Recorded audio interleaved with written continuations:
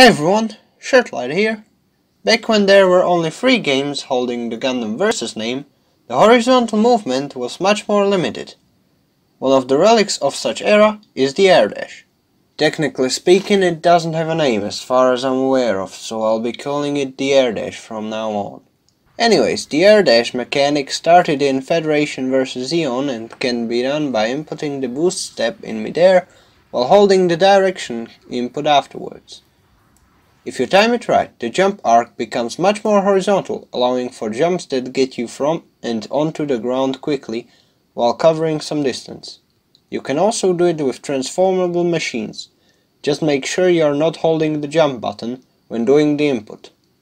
Of course, it does come with certain pros and cons. On one hand, it lets you approach with a specific melee attack at a less predictable angle. The lower height makes you harder to intercept, and it covers much more distance than a regular boost step.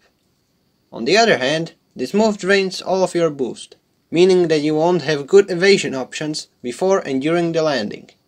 It retains the landing recovery animation as well, so if you become too predictable, prepare to eat beams and other projectiles more often. In short, this is essentially a predecessor for the boost dash in the later entries and should be used rather sparingly depending on the situation. As always, there's more stuff to come. Stick around if you want to and throw feedback my way if you feel like it. I've been pretty busy off screen, but at the same time I'll try and pick up the pace so that I'm back to the weekly schedule as soon as possible. Shirtlight signing out.